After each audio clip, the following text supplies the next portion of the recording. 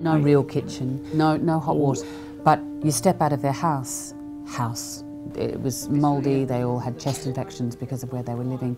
They couldn't afford to live anywhere else.